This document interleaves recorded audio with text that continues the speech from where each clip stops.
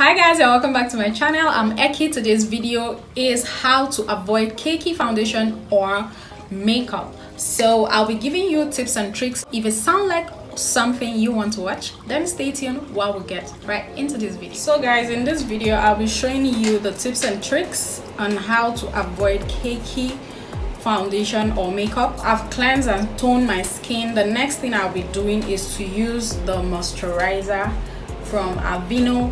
No matter your skin type, you really need to moisturize your skin because your skin needs all the liquid, all the moisture possible for your skin to be balanced when you apply your makeup. Do not apply your foundation on a skin that is not moisturized. No matter your skin type, oily combination or dry skin, you need to moisturize your skin. I'm going to go into this primer from Rimmel Stay Matte. Second problem you might be having is not letting your skincare products sink into your skin by letting it dry down. If you're layering products upon products, you might have a cakey foundation at the end of the day. So whenever I apply any product, I let that dry down. If you're in a haste, you can use your hand fan and fan that down so that whatever you're applying next, it will just sink as well, not sitting on top of the first product that you had or you applied on your skin. Next is foundation. You need to know the type of foundation you need for your skin type. Pardon me guys, I didn't know that it wasn't recording, so I used this blending brush from Vicabel in NK14. So you want to use a brush to spread the foundation on your skin before you use your beauty sponge. Don't go into your beauty sponge straight up and begin to blend your foundation out. So the first foundation I used was the Noban Beauty in W6, which is this. Now another tips, especially if you're oily skin, try not to use an luminous foundation. So if you're on the oily side, use a mattifying foundation that will just hold the oil. Even when you're doing your skin prep for your makeup, try to use something that will control the oil for you, and do not apply too much foundation at a time. So I'm going to go into that beauty sponge. I spread that on the brush, I spread that on the beauty sponge because I don't want to go in straight with a clean beauty sponge. If not, it's going to make my foundation separate. You need to tap with a very light hand, guys. So this has dried down a little on my skin, and if you're looking for a full coverage, you also need to do this step because when it dries down a bit, it will give you that full coverage, or it covers those imperfections that you're trying to cover on your skin. So you see how this side of my cheek is looking already. Use a light hand in tapping it. I am combination skin. I get oily only around my T-zone. The other areas remains normal, so I really do not have issue on this other side. So this is the side that if my makeup wants to start breaking, it starts from this area. So that's the reason why I concentrated my primer on my T-zone, because I know that that is my problem area. I take my time. Sometimes I take up to 10 minutes max to blend just foundation. So sometimes we blend foundation here on YouTube, like in the next 2 minutes you're done.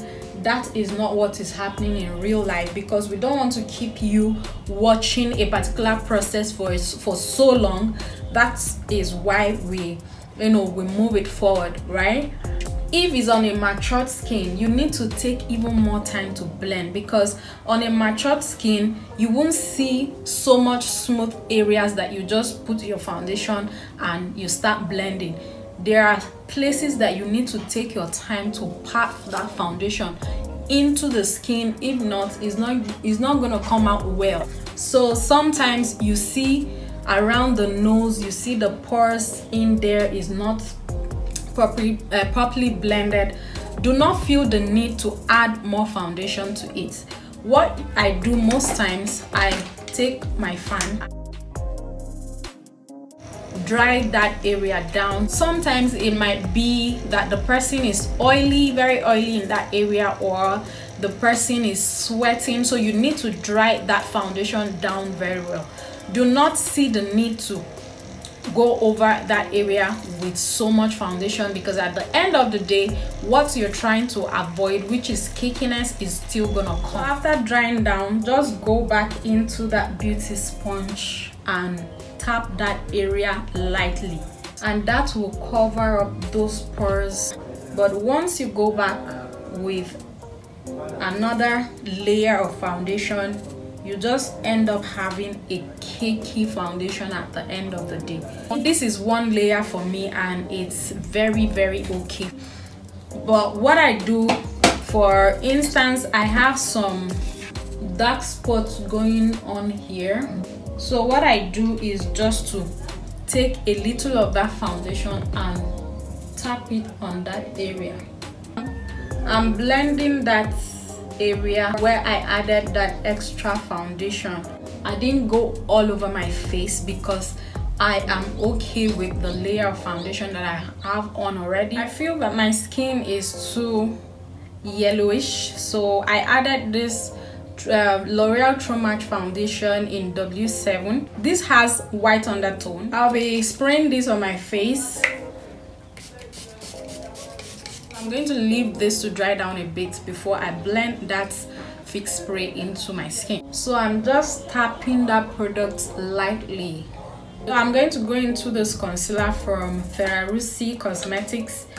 I'll be using this small flat brush from Vicabel in NK9. So I'm going to go into this shade for the inner corner of my eyes.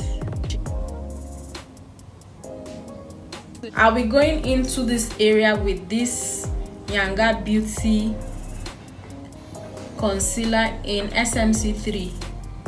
So I want this area to look more brighter. That's the reason why I use that lighter shade from the Ferrarusi palette. While letting the concealer underneath my eyes to dry down, I'll be contouring my face.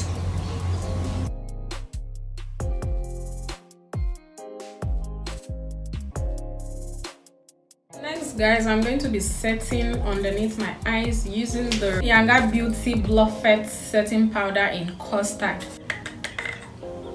So guys, I did not sculpt my nose, so I went back to finishing that, and then I'm going to blend underneath my eyes again because I'm seeing some creasing under there before I go into my setting powder. I'm taking that setting powder and I'm dusting off excess, so I'm just going to place it underneath my eyes.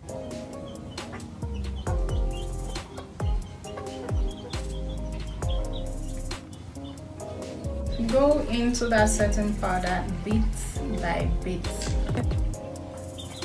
There's this thing I saw, Groswen, hope that's his name, on YouTube here.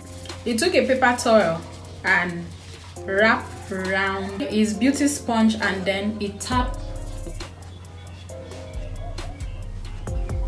Like there's a whole lot of foundation on this paper. So I'm going to set the whole of my face using my face powder. I'll be using this powder palette from V Beauty. You must have known me by now with this palette. I'm using the Bianca and Sweet Honey. Because of that paper towel that I use, guys, applying this powder is a whole lot easier and smoother. If I were to go in straight without using the paper towel, I'll need to be very careful. If not, my foundation will move. But that simple trick just did a whole lot. That trick is cool. I think I'm going to adopt that. I use this powder from Maybelline Superstay in the shade 355 Coconut to set my contoured areas. So guys, this is basically what I would do when it comes to applying my foundation, starting from my skincare, foundation, blending, and the type of foundation to use for my skin. These key things are very, very necessary and very essential when it comes to you avoiding a cakey foundation or makeup altogether. So I'll be going off camera to complete the rest of my face, and I will come back to show you the last tips and tricks. So guys, final and last tips, I'm going to be using this makeup fix to set the whole of my face. Next, what I do, guys, is to spray my beauty sponge with a setting mist, and then I use that to pat my skin, especially underneath my eyes, to reduce that powdery look. Also going to make my makeup stay for a long time, and as well prevent every form of cakiness. So let me do a little recap on all of the things that I just said. So first off, do not joke with your skincare. Know your skin type so you know the kind of products you're supposed to apply on your skin to prevent any form of cakiness or any skin reaction.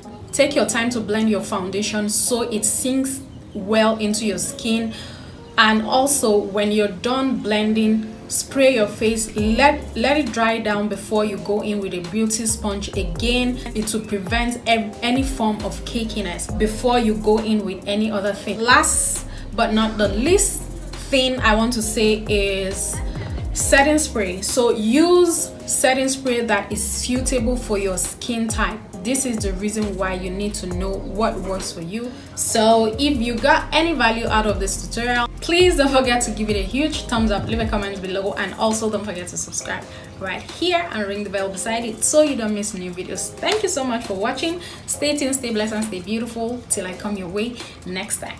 Bye guys.